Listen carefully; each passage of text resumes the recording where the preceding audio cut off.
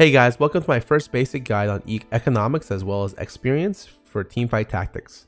This is going to be a very introductory guide to learning about how to use gold and how gold works in the game as well as experience, and combining the two, as well as introducing two strategies that people are using to combine these two to create powerful in-game units as well as have very strong econ.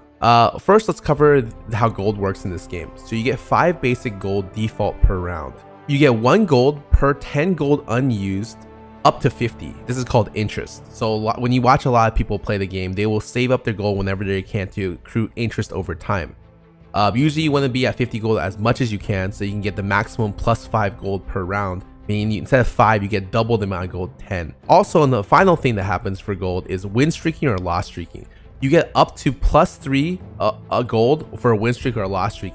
Your win streaks and loss streaks start at 2 wins or losses, 5 wins or losses, and 8 wins or losses in a row. Then you get plus 1, plus 2, or plus 3 gold for that. Now let's talk about experience. So the way experience works is that you get 2 default experience per round, and 4 gold buys 4 experience. You'll start with levels 1, then level 2, then level 3. These will be your creep rounds at the very beginning of the game, right after the carousel. And you'll go into round levels 4, 5, 6, 7, 8, 9 throughout the game. 9 is really hard to get. Usually you don't end up there at the end of the game. Usually you'll end around 7 or 8. But that's how XP works in this game. So a lot of people are asking me, when do you use XP? I think a good default overview when to use XP is generally you use 1 interest worth of gold to buy XP. It's pretty basic. If you can put in a strong unit to secure, let's say, a win streak or just secure your health, that's a good time to do it.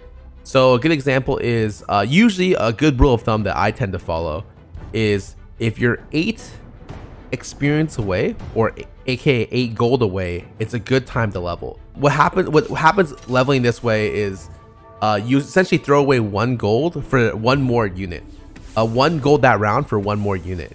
And usually, because you take so much damage in Teamfight Tactics, that extra unit will save you more in health than what you would have gained through the additional gold. Now that we've talked about the default gold as well as experience in the game, let's talk about 2 strategies to be able to combine these two to effectively win the game. So the first thing I'm going to cover is something that's very popular. I first heard about it from Wreckful, and then I would say streamers like Hafu popularized this. This was really popular beforehand. I personally don't like to do this that much, but it's called the reroll strategy.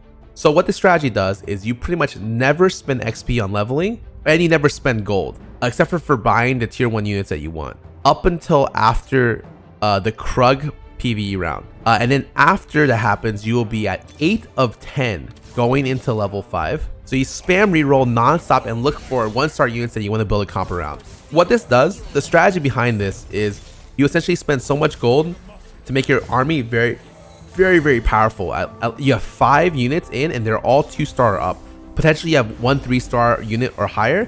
3-star units are very strong. They have almost twice the health as a 2-star unit, and they do a ridiculous amount of damage, especially when stacked. And they use this to ride a win streak, a plus 1 or plus 2 win streak, all the way up into where they can save econ to be relevant later. It puts a lot of pressure on other people in the game, and you're pretty much riding clear if you hit the right stuff. This will give you a pretty high chance of hitting a 3-star every single time you use it. I think personally I don't like this as much. The downside is you tank your econ for this, and if you don't hit the right units, it kind of sucks. It feels really bad. You delay your ability to get 4 cost units, which are very powerful and game changing, and you're hoping that you win streak up to the point where you can get that. But it's a valid strategy, and it's gotten constant top 4s with a lot of different players. The next strategy I'm going to introduce is the econ strategy. I'm going to talk about this strategy also based around the Krug round.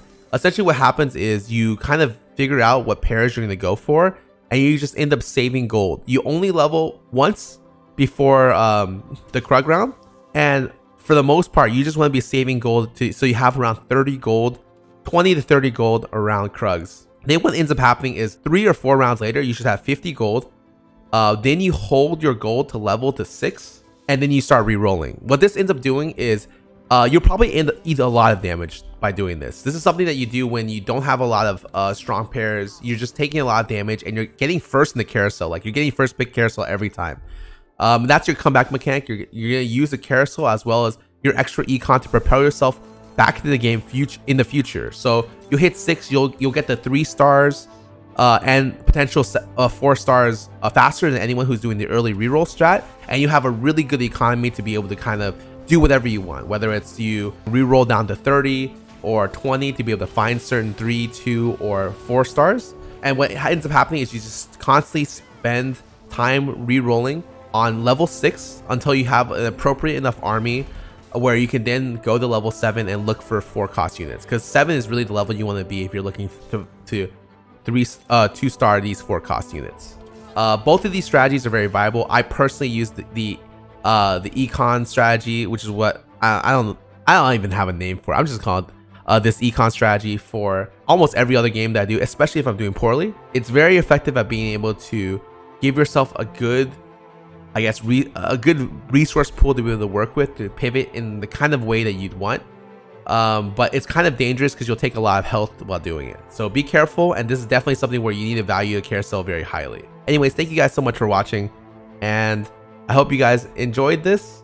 Hopefully I'll come back with you with brand new, better TFT content in the future, but this is a good start.